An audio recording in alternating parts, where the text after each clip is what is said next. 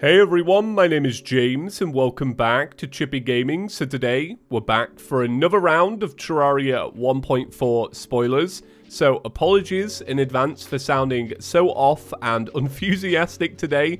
Unfortunately, for the past week I've had some swollen vocal cords, which is why you haven't seen any uploads from me. But with that being said, I have made the next video. I just need to do a voiceover when my voice feels better.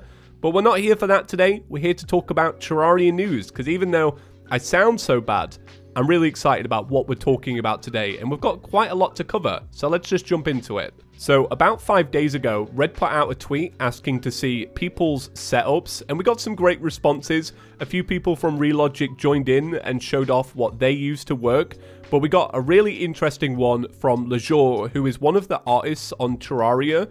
And we can see that on his monitor, he's currently working on a brand new Terraria NPC or maybe an enemy. I believe they use a more blank template if they're working on armor or vanity. And then when it gets added into the game, I don't think it looks like this. Look, I don't know too much about Terraria art, so please, if you know more than me, feel free to correct me.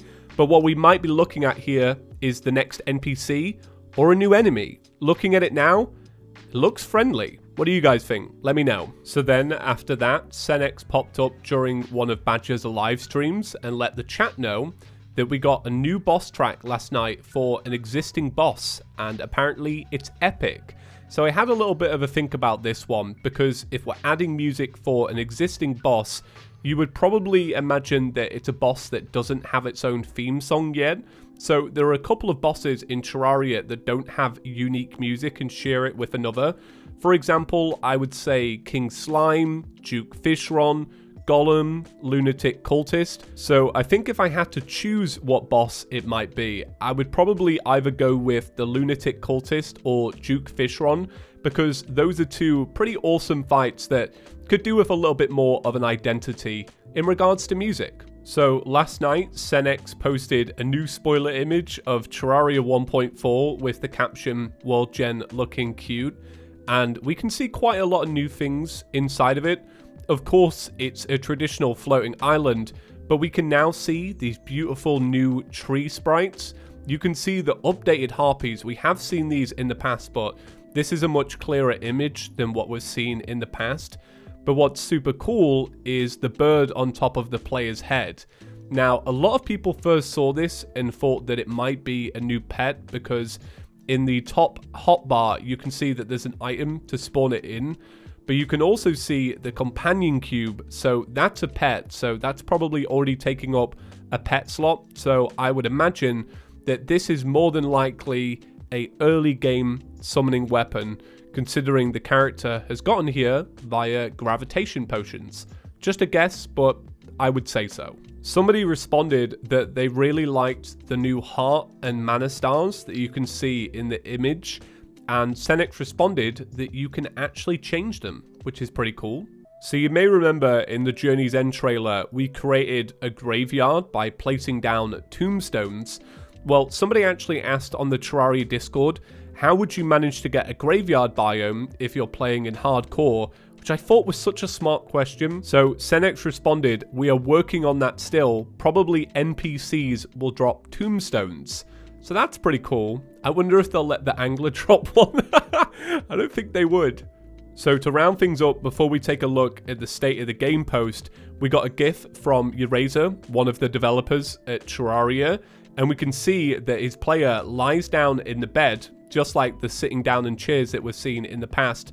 But then he throws around a football, which is so funny. It's somebody who's English, because we would just call that an American football. But hey, makes sense, right? American company. But look, I'm still saying Terraria. So for mobile and console news, I'm going to get through this really quickly for my poor vocal cords. But basically, mobile is getting some bug fixes. Console has just got 1.3.5, so no news there. And the Switch edition of 1.3.5 will be delayed slightly because they found some issues with multiplayer. So hopefully that comes out soon. I'm definitely looking forward to it. That would have been great for me to come out this week so I could have something to chill in bed and play. But, you know, these things take time, and it's a version of the game that I want to see right because I love it so much. Alright, so what did they say about 1.4 in the state of the game? Well, they gave the release date again and said enough said, of course, but then they shared with us a brand new image that we're meant to theorize about. So it's a cog surrounding the Terraria tree. Now, a lot of people have already left theories about this, and I would say that the number one theory is some form of Steam Workshop support. Because of the cog, a lot of people are assuming something to do with tweaking Terraria, maybe mods. Some people have said texture packs, but that's already been confirmed. But if you have your own theory about this, I'll show the image. Please do let me know. But I imagine, knowing Relogic, we'll probably see a lot more of this in the upcoming weeks. So I'll keep you guys up to date with that.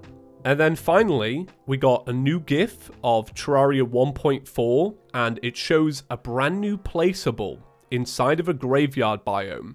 And this is to announce that on May 15th, the day before the Terraria 1.4 release date, at 3 PM EST, 8 PM GMT, which is where I live in England, I'll be streaming Terraria Master Mode. That's right, I'm going to be on a live stream multiplayer world with Pedguin, Badger, and Booth from the Yogscast. But yeah, for my end, I'll be streaming right here on YouTube on the ChippyGaming account. So make sure you have your notifications enabled. The good thing about streaming on YouTube is that even though the chat moves insanely quickly, I can post the live stream as a video immediately after it's over, so that you guys who may have missed it can see it straight away. And you'll also have it in your recommended feeds so that you don't miss it. Right, so I think that's about as much as my vocal cords can take. Have a great day, everyone. Thank you so much for watching and being patient while I've been ill. I'll be back very soon. The 1.1 video, like I mentioned at the start, is almost complete. I've just got to do the voice work and then it's done. But I had a great time playing that. I'm going to play through 1.2 while I get better, and I'll see you guys soon. Peace.